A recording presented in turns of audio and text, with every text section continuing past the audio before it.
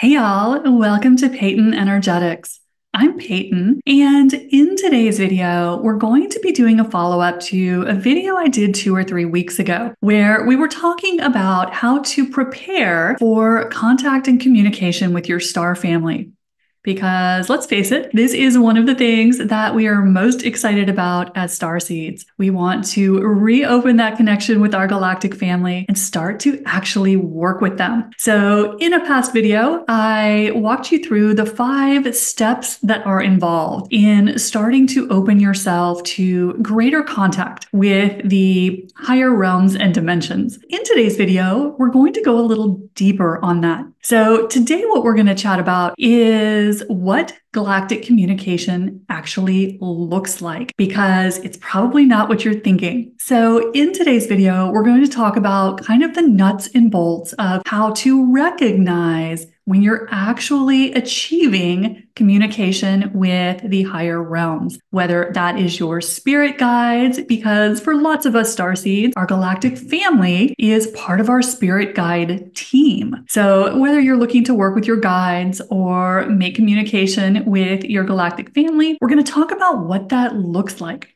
Because a lot of us, we're doing this all the time. We're just not recognizing it. So today's video is going to help you out in recognizing what higher dimensional contact and communication actually looks like. But before we jump into today's topic, make sure you click that subscribe button and the like button if you haven't done that yet. Now, I'm starting to focus in these videos more and more on the nuts and bolts of contact because, as y'all know, we have entered the window for open contact, which means more and more contact is happening every day, and we are moving toward what some have described as a major global contact event. So it seems very relevant for us to start understanding what this contact actually means. What does it look like? Because a lot of times our human mind thinks that it is going to be like human forms of communication, that we are going to have a being rip open a portal in our living room and start to talk to us in English. So we have these just natural human understandings of what contact and communication looks like. But we have to remember we are not dealing anymore with humans. So that process is going to look different as we start to work with our galactic family. So today we're going to talk about what that actually looks like, so that you don't miss it. Now, the first thing to understand as we start to open up our abilities and communicate with multi-dimensional beings, again, this can be your higher self, this can be your guides, this can be your galactic family, whoever you are hoping to start working more closely with. The first thing to understand is as we start to make contact, this is generally not verbal. Now, this makes our human mind freak out a little bit because how are we going to communicate if it's not through words? Because that's how we do it here. But as we start to open up our abilities, many times the first experiences that we have, the first contact, is non-verbal. So a lot of times this is because we have resistance in our energy field and issues with our physical bodies that are not allowing energy to flow through properly. And when that happens, it's hard for the higher realms to reach us. So they work with whatever they have. So the way that this often starts out for many people is that they will start to get things like flashes of color,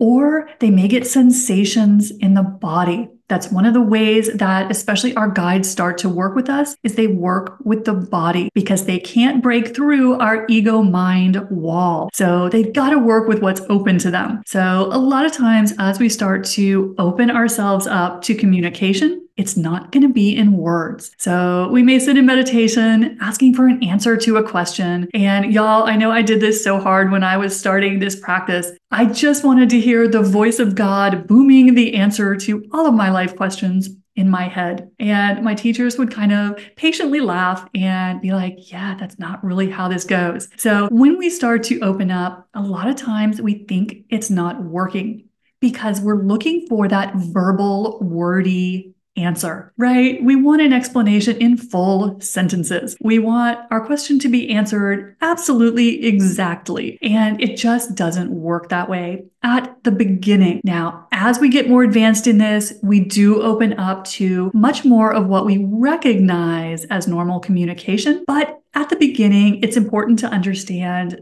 that your guides, your star family, will work with your body, with sensation, with maybe sound. So using tones and musical notes or buzzing in the ears, which you may have experienced, is one way that we start to receive communication from higher vibrational levels. So always just keep in mind as you're starting this process that it's generally not going to be verbal at first. And gosh, y'all, it would be so much easier if it was, but it just tends not to work that way. Now, it is, of course, always possible for you to get verbal answers right away to your questions. And this tends to happen in people who are natural channels, who have a reason for needing to be able to translate blocks of thought into words. So if you are a natural channel, this happens to be the way that I work.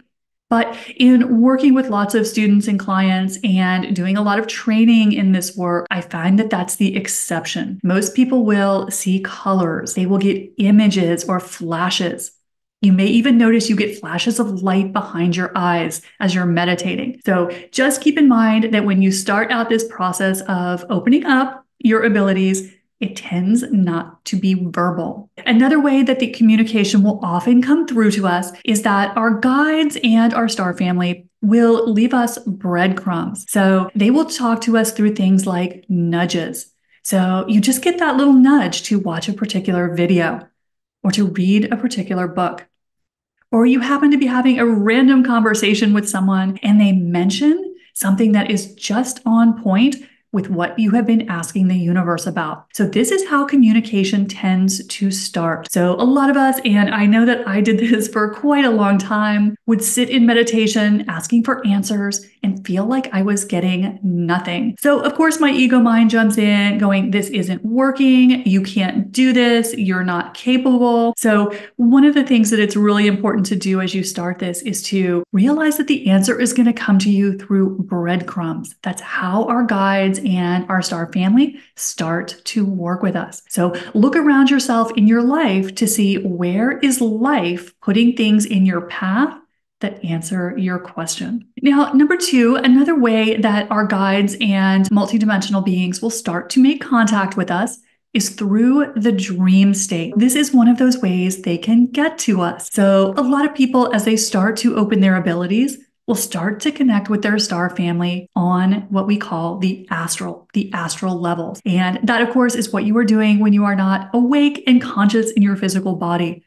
So paying attention to your dreams is very important, especially when you start to open yourself to contact, when you start to ask for more help, more input from your galactic family, from your guides, because they will start looking for ways to work with you. Now, that leads us to another point. It's very important for us to invite our guides and our star family to work with us, because as we've talked about in several videos, there is something in the galactic community that's known as the law of non-interference, which means that our guides and our star family can't just come tromping into our life and telling us what to do, right? There are procedures, there are galactic rules, and one of those is that higher dimensional beings will not interfere with evolving civilizations like us here on Earth. So because of this, our guides and our star family will wait for us to invite them. So it can be very helpful as you start to open your abilities to start to invite your guides in, just with your specific intention, to invite them to work with you, to invite them to make more contact with you, because a lot of times they are going to hang back waiting for your permission, because any benevolent being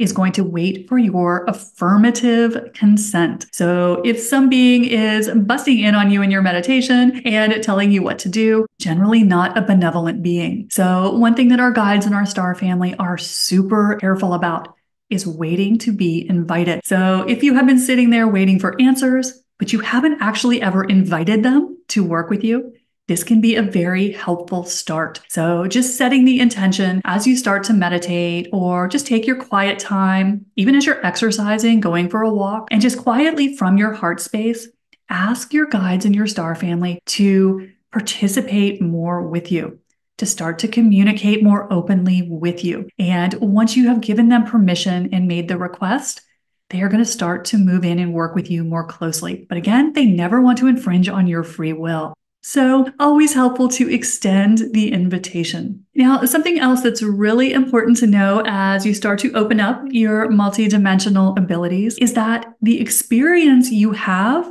is going to match your belief system. So if you have a lot of fear-based energy going on, if you are a little scared of all of this, then you are going to have an experience that matches your frequency, that matches your beliefs. Because as we know, we cannot experience anything that we are not a vibrational match to. So it is very important as you start this process to start examining your beliefs, and especially to do some work to clear out any fear energy that you are holding around this topic. So if you have that little bit of reservation, that little bit of, oh, I don't know what I'm getting into here, very helpful to clear that before you start this work. So another way that your experience is going to match your belief is in how this plays out for you. So say, for example, someone has a lot of religious beliefs. So maybe they are very familiar and comfortable with the construct of angels as the first way to make contact with the higher realms. Then it is likely that their experience is going to conform to that belief. So these people may find that their first experiences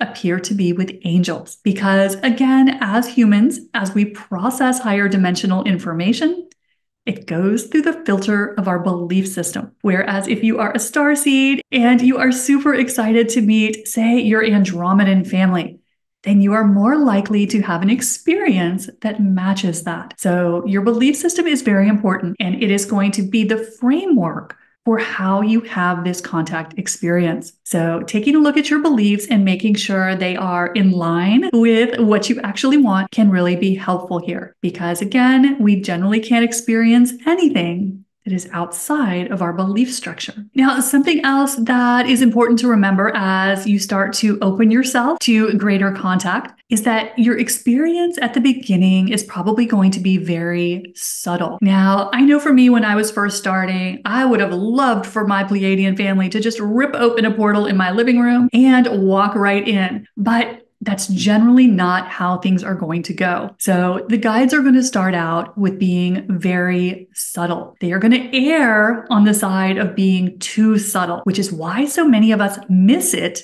when it actually starts to happen. We just don't realize that that was communication. So your guides, again, are going to work very subtly with you, start to make adjustments in your energy field, start to show you symbols, give you meaning in your dreams, and start to work with sensation in the body. So when you are starting to look for communication, remember it's going to be a whisper. It's pretty unusual for it to come through in a very loud, dramatic way. Because again, our guides are so careful not to scare us. And so is our galactic family. They don't want to do anything to jeopardize the contact process by putting humans in fear. So they're going to err on the side of it being so subtle that you tend to miss it. So always be kind of open to the fact that this is going to be a whisper at first. Then once you have opened a channel with your team, once you are starting to have a flow of communication, you will notice that it gets stronger, that you can hear it much more easily. First, you have to kind of hunt for it. Now, one other thing that I always like to throw into this conversation is a reminder about timelines. So as we know, there is not a single timeline. All of humanity is not on the same bus. And so there are timelines that are going to experience contact with our multidimensional family. And there are timelines and individuals who are not, because it is not part of what their soul has chosen. So if you are watching these videos, you are probably on a contact timeline, but it's always important to remember that not everyone is going to have this experience. Not everyone wants to have this experience. So that is perfectly okay. Each of us gets to choose what we're into. And so just keeping in mind that not everyone is going to have the same experience with this process. And finally, one last little thought on this topic is that if you're interested in starting to expand your communication abilities, get yourself ready for the contact event that is moving closer to us every day. The Pleiadians, in one of the recent POV videos that I did, set out a process for inviting more contact. In particular, a process for inviting them to work with you. So if this is something that you are interested in, go back and look for that video. It is in one of my POV videos, I believe. And the Pleiadians gave a very simple process for inviting them to work with you. And it was very lovely. It involved using your heart chakra to send that invitation to your star family. So go back and catch that if you want to start doing this in real time. It was a really beautiful process that they shared with us. So I hope this has helped you get a little more prepared for our inevitable reunion with our galactic family. The more we know about this and what to expect, the smoother the entire process is going to go. So let me know in the comments below, what other questions do you have about starseeds? Drop those in the comment box, and while you're down there, don't forget, hit the subscribe button and the like button if you haven't done that yet. I'll talk to you next time. Bye.